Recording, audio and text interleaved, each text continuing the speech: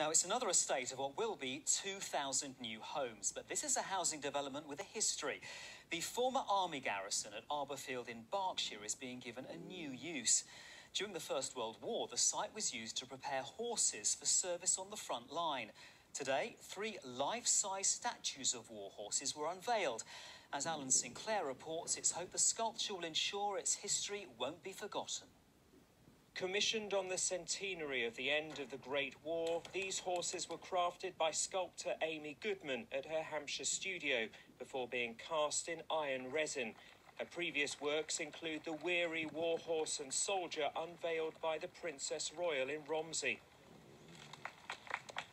This trio has pride of place at the former Arborfield Garrison site in Berkshire, currently being redeveloped for housing. At first glance, they're simply running, but a closer look reveals a deeper connection to this site's past as an army remount depot, preparing horses for the Western Front. So many of them got killed and didn't come back. But he's free of his tack. You can see the 1918 inscribed on his hooves, as well as branding from the Remount depot, hogged mane, short tail, as he would have been prepared for the front. But it wasn't about him pulling all the munitions behind him, but the gabion retaining wall sort of nods to the trenches. So perhaps when people walk by, they might ask some questions about what this is about.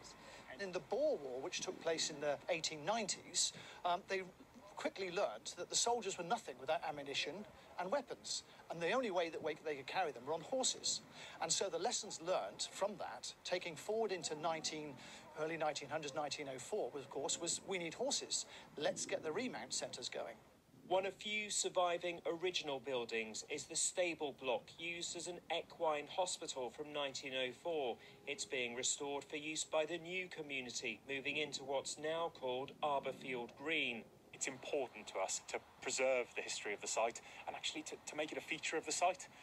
We really think it's something that adds to the community we're building here and something that our residents should be aware of and understand. It's a constant reminder to anybody who is driving through here, to anybody who does research about the horses in World War I, of something that has been almost buried. This area has new purpose, but its place in history won't be forgotten. Alan Sinclair, BBC South Today. Yeah, beautiful sculpture.